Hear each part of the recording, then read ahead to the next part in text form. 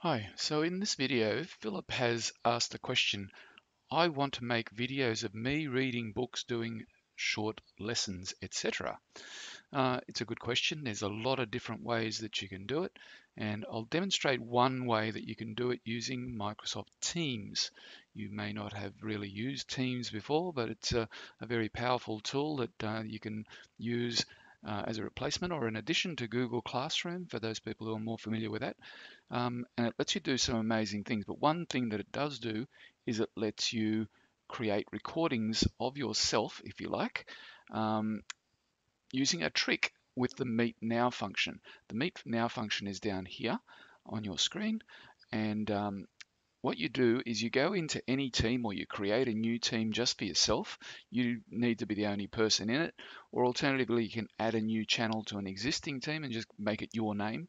And then you can go into there and you go into Meet Now, and what it does is ask you, do you want to add a subject? No, I don't want to. I want to meet now. And I'm the only person in this meeting, so I can close this little tab over here on the right.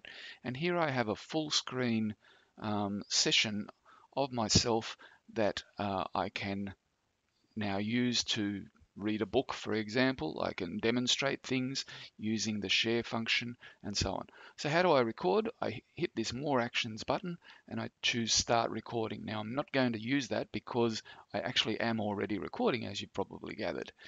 But anyway, let's see what it is that we can do with this. If you click anywhere, that menu will go away. If you move your mouse, it'll come back. This is my friend George up here. So, what are we reading today, children? We're going to read the IKEA catalogue.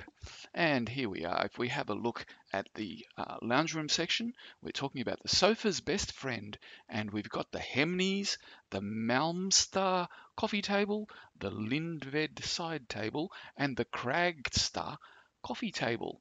Now, these are just some of the cheap things that you can get at IKEA right now. If you didn't like those, you might like the Svalsta or maybe the Lack series tables. But what about the Kistner coffee table? It's pretty good. So that's our book for the day. If I wanted to demonstrate a website or something else, I could go to share and I could say bring in a particular PowerPoint or bring in a website or so on. Or because I'm recording slightly differently today, I could just jump back to the website that I was sharing before, which was Yammer. Maybe I could jump across to a different tab and talk about the learning from home, learning on demand courses that you can go and do for yourself. Teacher productivity with iPad, a whole lot of Apple things, a whole lot of Google things. Most of these are NESA accredited, so you um, undertake them via MyPL and it records all that for you, and you've got 1 hour training for each one of these that are NESA accredited. Microsoft courses, other technologies. I did a few of these that are in here as well. I presented some of these.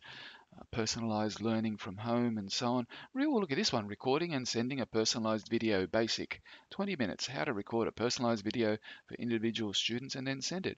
So there's a whole lot of different courses that are in here. Anyway, so that is how you record with Teams. And when you're finished, you'll click back in here and you'll choose end recording. And what I'll do is I'll share a link to a simple guide that Pip Cleaves produced that allows people to follow some simple steps to do this recording, how to access the recording, and how to then share that recording. Hope that's of interest.